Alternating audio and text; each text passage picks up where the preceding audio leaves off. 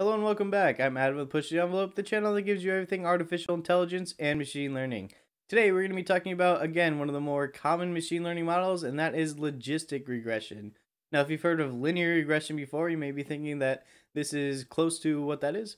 Now, there are some similarities and some things that go along with it, but it definitely is a different sort of machine learning. So stay tuned to this video to figure out those differences.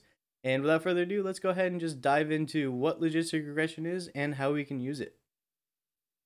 Okay, like always, we're going to start introducing logistic regression by working through an example problem. Now, the first thing I want to cover, though, is for those who don't know what linear regression is, I kind of just want to do a quick high level because there are some common themes here that we are going to need to address.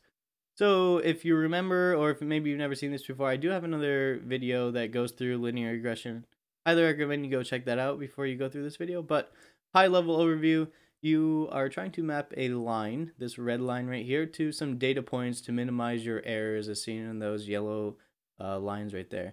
And now the graphic is of a one feature to an output, but you can do this for as many features that you have by using that bottom equation there, by mapping weights to the input features and adding a bias. So this doesn't necessarily work with logistic regression because logistic regression is not predicting continuous points, but it's back to using classification. So if I have an example data set right here, and we are trying to predict the blue and the red classes. Now if I try to fit a linear regression line, it doesn't work. So we need to use a different approach. So instead of using that line, we are going to do something like thresholding, where we're just trying to get some threshold value. Say anything above it is going to be the red class, anything below it is going to be the blue class. And obviously there's going to be some errors in between there, but we're trying to just minimize those errors and come up with the best possible solution. So how do we do this? Well, we're going to take the data and we're going to try to structure it a different way so that it looks like this, where the blue class is down on the y equals 0 line, and the red class is up somewhere like y equals 1. And you may recognize this as binary classification because it's exactly what it is. We are mapping these points to some label, which in this case is 0 and 1. But how do we do that?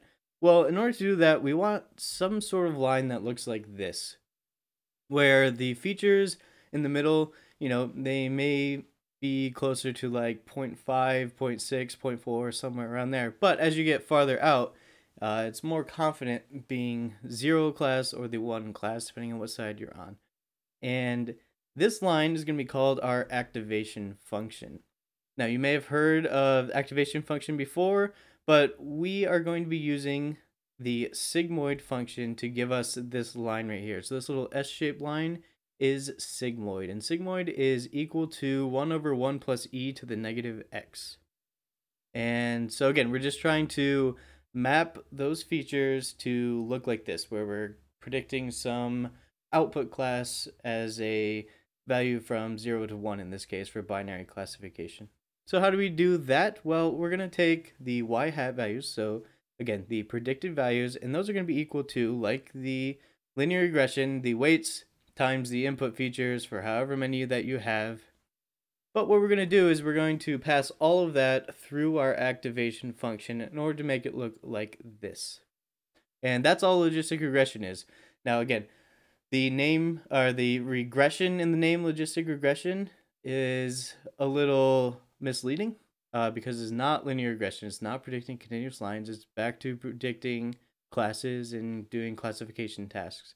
But it is taking some of the same properties of linear regression and using them in order to start mapping those classes by using this activation function. So that is all for logistic regression. I again am going to be using these in example videos that I'll link to. I'm also going to be making logistic regression models from scratch so that you can see some of the underlying math and how you may be able to implement some of your own. So stay tuned for those. If you got anything out of this video, please like and subscribe to the channel. And again, stay tuned for those videos of me actually using this model. Thanks for joining me, and I will see you next time.